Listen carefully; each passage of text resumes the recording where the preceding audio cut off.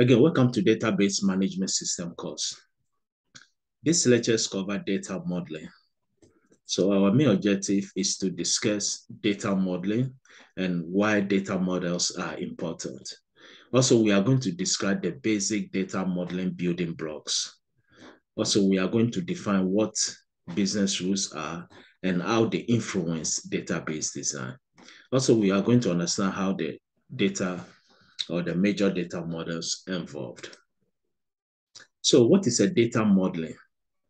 A data modeling is a process of creating a specific data model for a determined problem domain. So for example, we want to create a system to manage patients in an hospital. Now, in order to create this system, first, we are not going to implement it or develop it straightforward. We may try to design the system, especially if it's a very complex and bigger system.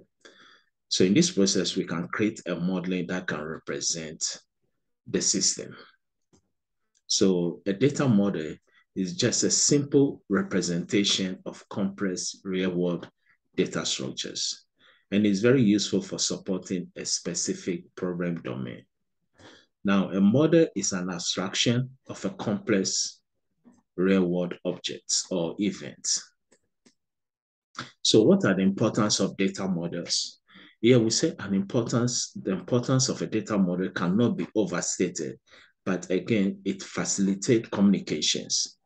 A model, again, is a design system that is being designed. So during the design process, again, there may be a communications among the project team members and also the stakeholders. So it facilitates communication.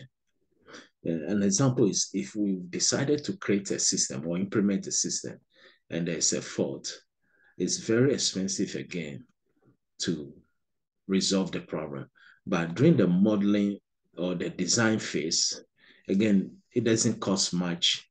If there's any wrong or an error, it's much less cost to implement or to correct the errors. So it also gives various views of the database, and also it organizes data for various users. And also, again, it provides an abstraction for the creation of a good databases. Again, this course is focusing on database system, but again, modeling can be in software engineering, any system that, again, we want to implement. So a data model basic building blocks in terms of a database. Again, this is a database course. First, we have an entity. An entity can be a person, place, thing, or event about which data can be collected and stored. Now, we also have attributes, which will be the characteristics of an entity. So, for example, we may have an entity as a person. One of the characteristics or the attributes of a person can be his last name, his address, phone number, etc. Then also, since we are going to have more than one entity, we may have a relationship. A relationship normally is association among entities. In a database system, we have three types of relationship, which will be one-to-many, or many-to-many, or one-to-one. We will discuss about this more details when we cover this topic. And also, the model can have what we call the constraints. A constraint can be a restriction placed on a data. This will ensure data integrity, also data security, privacy, etc. Next, we talk about business rules. A business rule normally will be the brief and also precise description of a policy, procedure, or a principles. So for example, in our school, we may have a business rule that a student cannot take more than one class because the semester ends in 4 weeks instead of 16 weeks or 15. In other schools, they may have a session where it ends in 16 weeks and they can take up to 4 classes. So in this case, if a school said a student cannot take more than one class, the relationship between a student and a class will be one-to-one. As we can see, one-to-one, which means one student can take one class. A class will be an entity because we can store data about a class. For example, who's teaching the class code, the textbook for the class, etc. Then a person or a student, we may have his attributes also. So we can see from business rule, we can come up with a modeling.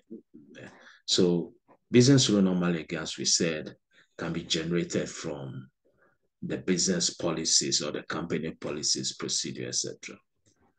And here we say we can also create and enforce actions within that organization environment. Also, we will be able to establish entities, relationships, and constraints, as we said earlier. Through business rule, we can come up with our modeling. We can establish entities, what are the relationship between the entities, and also if there's any constraints. Next is how do we discover business rule? Sources of business rule can be the company managers. They have implement the policies. So policymakers, the department managers of the organization, or if there's a written documentation, procedures of the company business operations, and also direct interviews with the end users. Now, reasons for identifying and documenting business rule. Here we say that it will standardize the company's view of data. Very important. The data system, everything will be consistent, standardized. And also it facilitates communications too between the users and also the designers. It also assists designers to understand the nature, the role, the scope of data and business processes. Also develop appropriate relationship participation rules and also the constraints, and create an accurate data model. So we can see that discovering business rule is very important. Actually, from business rules, we can come up with implementation of the database system. From the business rule, we design the modeling and implementation. Now, we should know also there's a translating business rules into data model components. So we need to translate this business rule again into a data model component. As we said earlier, from the business rule, we can identify our entities. Normally, the entities will be now and now. For example, student, employee, or a product. These are now. Then normally the rules will be verbs. For example, a student take 2 classes. Take is a verb. Student is now. Classes is now. So here we say business rules set the stage for the proper identification of entities. So attributes, relationships, and constraints. If we know entities, the attributes, and the relationship, we can create a data modeling system. So here we say the nouns again translate into entities, and also the verbs translate into relationship among entities. The relationships are always bi-directional. One student take 1 class, or class can be taken by 1 student. Very rare that we may have a relationship which is unidirectional. So questions to identify the relationship type, here we say, how many instances of B are related to 1 instance of A? Or how many instances of A are related to 1 instance of B? So we can see the relationships are again bi-directional, B to A or A to B. Now, the naming convention for a model, data model, is very important. So we may have the entity name requirement. For example, a student, we should have the name student or employee. And also this entity name should be descriptive of the object. So if they are students, we can name the entity as a student. If it's a general course, we can name it as a course, etc. So we should be very descriptive of the object in the business environment. Also, we should use terminology that is familiar to the users. Attribute names normally will require to be descriptive of data represented by attributes. So a student, an attribute of a student can be his last name, first name, etc. Also, the proper naming, we should facilitate communication between parties, and also is going to promote self-documentation. We also have what we call the hierarchy and network models. So normally in the hierarchy models, it's developed to manage large amount of data for complex manufacturing projects. This can be represented by an upside down tree which contains segments. or the segments, again, are the equivalent of a file system record type. And we may discuss this in more detail. Also, it shows a set of one-to-many relationships. Then a network model normally is created to represent a complex data relationship effectively. This will improve database performance and also impose a database standard. And also it allows a record to have more than one parent. Now we have a standardized database concept that emerged with a network model are still being used by modern data models. So we have the schema and soft schema. We also have the data manipulation language, data definition language. We will go more detail on this when we cover the sequential query language, SQL. We have the data manipulation language.